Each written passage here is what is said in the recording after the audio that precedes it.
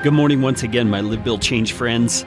I hope you are ready this morning to face the day with courage and with boldness that is based on the truth of God about you, about what God says about you. Because, we get wrapped up in all kinds of feelings of insecurity, and voices from the past come in and tell us things about ourselves. Things like we're not worthy, or we're not capable, or we're a failure, or we'll never amount to anything.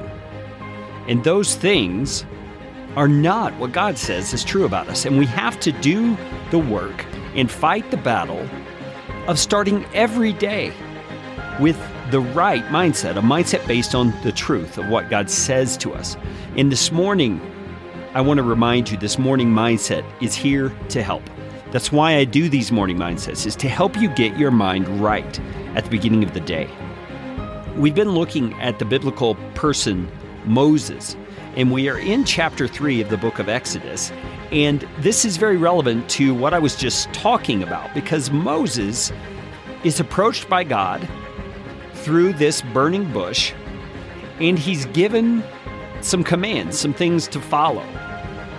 God says he's seen the affliction of his people, and he wants Moses to go as his servant, as his instrument, to lead the people out. And if you know anything about Moses' background, you know that Egypt is a scary place for him. He ran away from Egypt because his life was in danger there due to some actions he had done in the past. But even though God tells him those who were seeking his life are now gone, he's still afraid. He still doesn't want to go back. And he's listening, I believe, to voices in his head, voices from the past. Moses, first of all, is a little concerned about the thing. He says, "Who am I that I should go to Pharaoh and bring the children of Israel out of Egypt?" Now remember where Moses is. He's a shepherd. He's living out in the land of Midian in the desert, far away from Egypt, far away from the palace in Egypt where he was raised. And he is really afraid. It's what you can hear in his voice. And God says, "I will be with you. I will be with you." Isn't that a great promise God gives to us even today, that he is with us? But Moses continues on kind of debating this command with God. And he's got questions. He says, "If I come to the people of Israel and say to them, 'The God of your fathers has sent me to you,' and they ask me, 'What is his name?' what shall I say to them?" Now, I've always wondered why Moses asked that particular question.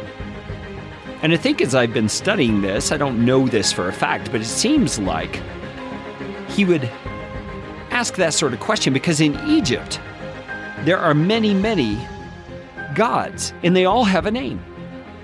There's Set and Isis and all these other gods, Ra.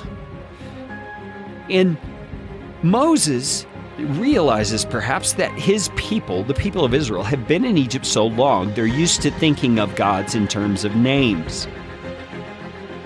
And here he is, he would come and say, "The God of your fathers has sent me," and he would have no name. And up until that point, God had not revealed a name for himself at all. And I think that's an important question for us to be asking today. Who is your God? What is his name? Our God, our Savior, is Jesus Christ.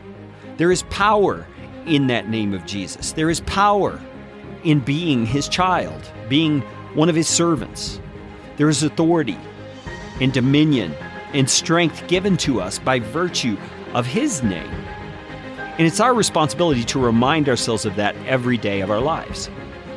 And so as we wrap up this morning's morning mindset, I want to encourage you to remember you are a child of Jesus Christ. You are a co-heir of all the riches of God with him. There's nothing in this day you cannot handle as his child. Let's pick it up here for tomorrow's Morning Mindset edition of the Live, Build, Change podcast.